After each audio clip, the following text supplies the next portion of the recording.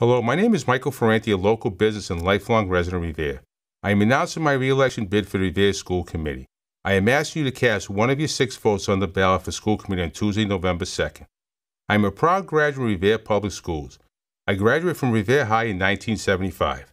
After I graduated from Northeastern University with a degree in business administration, I followed in the footsteps of my father, Manny Ferrante, first by joining his business, GSF Tax Service, on Broadway, and then becoming a public official like him. I used my skills from my financial background as a professional accountant to serve as the chairman of the Ways and Means Subcommittee. I am also invested in the community. I volunteered with the schools by personally handing out meals during the pandemic and volunteered at the freshman barbecue. I am a member of the Knights of Columbus, a service organization. As someone who's lived in Revere all my life and benefited from Revere Public Schools, I want to give back to the community that helped me succeed. My wife, Ellen, has been a special education teacher for 20 years. My children also went to Revere Public Schools. It has been my honor to serve in the school committee for the past 16 years, to see a generation of students who graduated from Revere Public Schools become responsible community members. I learned how to work with people who want our city to succeed with my experiences in the school committee and my 4 years as a Ward 4 city councilor. Our city needs someone with experience to build relationships in the political and educational systems to best help our children succeed.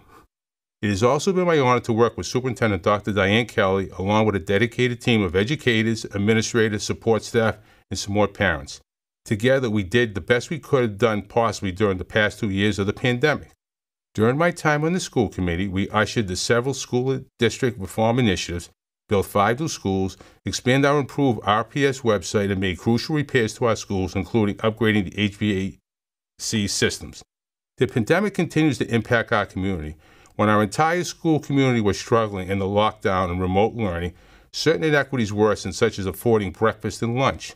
Many lack computer access and many things that we take for granted. To help our students, the administration lowered the class size so our teachers can better customize education plans to meet the student needs. We received the funding from the state to expand our early literacy program, offer more career education, and increase learning time.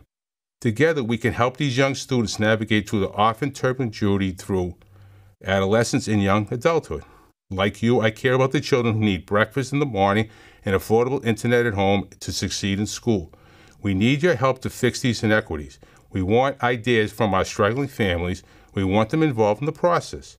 Our new communications director will connect us with the parents for ideas how to improve our schools. We also want you involved, the voters, the parents, the community stakeholders, in building a brand new, state-of-the-art high school and possibly turning the old high school into a middle school. We welcome everyone's experience and perspectives. By electing people like me, we can continue to help these students blossom into smart, athletic, scientific, artistic, brave, responsible leaders.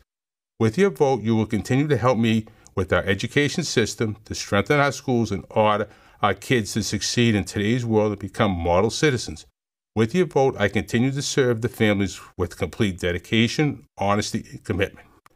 I would like to take this time to thank Revere TV for the opportunity to speak to all the residents.